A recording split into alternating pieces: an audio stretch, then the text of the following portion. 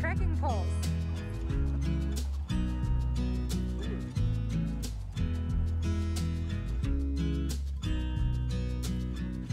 All right, cheers. Cheers to the next 1,400 miles. Cheers to the trail. Cheers to the trail.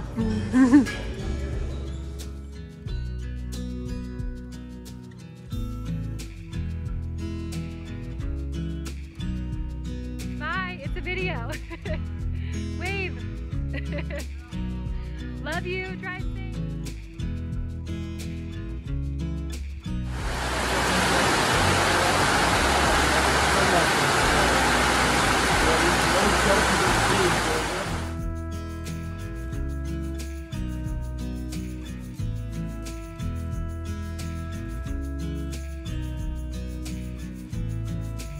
Good morning, just getting ready to leave Stanimals Hostel. I am not sure how far I'm gonna go today, but I am starting Shenandoah.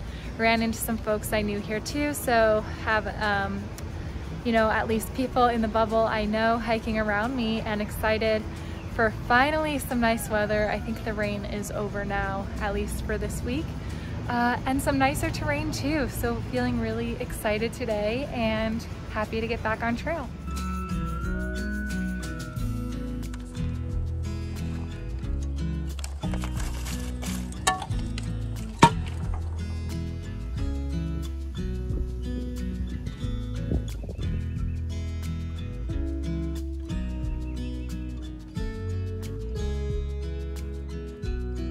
The rain, unfortunately, was not over. I spoke too soon, so I wasn't expecting it, but it thundered and lightning last night for a couple hours. The tent is soaking wet and covered in mud that splashed up off the ground. But the good news is it's beautiful today, a lot cooler, not humid, so I'll dry out my tent at lunch.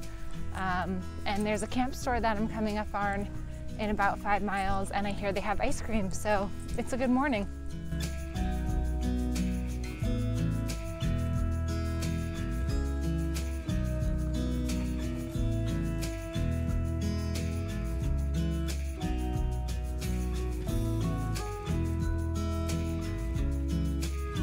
Just past 900, today has been perfect conditions.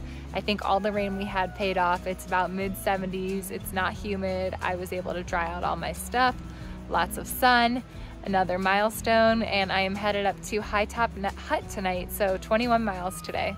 Just coming upon this ranger station. It was a 0.2 mile side trail, but I needed water, and there is a spigot here, so gonna fill up, at least I don't have to filter. Getting water to start the day. It's a pretty cool spring here. It's called the Box Spring. So I'm all filled up, water's filtered. This morning was a slow start. I was up really early at 6, but I didn't get moving till 9. I was just really cold, didn't want to get out of my tent. I switched to a summer quilt and it's back down into the 40s. So I hope that I make it through these next couple nights and then it warms up again.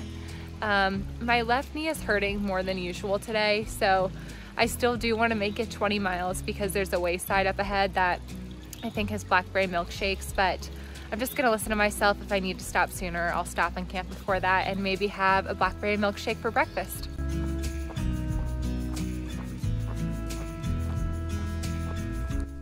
Just left the Lewis Mountain campground and I'm headed for the Big Meadow Wayside. However, I heard that that wayside closes at 5 and the grill is closed anyway, so there are no blackberry milkshakes. So I'll have to wait a few days for the Elk Wallow Wayside, and rumor has it they may have them.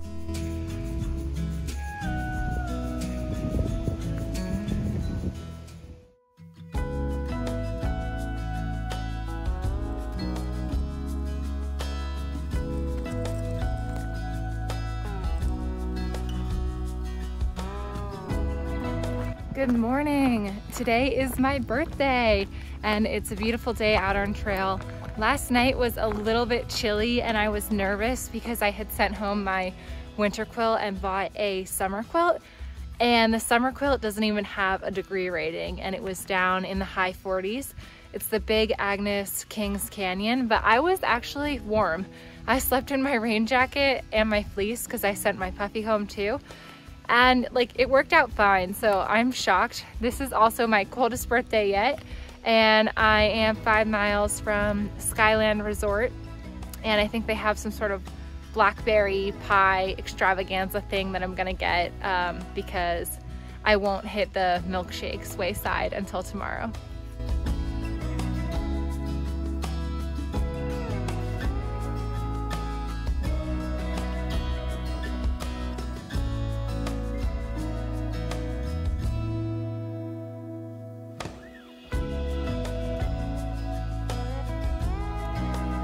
Beautiful day here in Shenandoah. I'm 7 miles away from the Elk Wallow Wayside and finally going to get that famous blackberry milkshake. So yeah, Shenandoah has revolved around blackberry desserts for me, and I am quite happy about that. Just leaving Elk Wallow Wayside after a 4-hour break. So I'm just gonna go 6 miles to the next hut and do another shorter day at 13 miles out of Shenandoah tomorrow. The blackberry milkshake was awesome. Everything blackberry here is amazing. I also got a blackberry saltwater taffy to go. So yeah, it's a good day.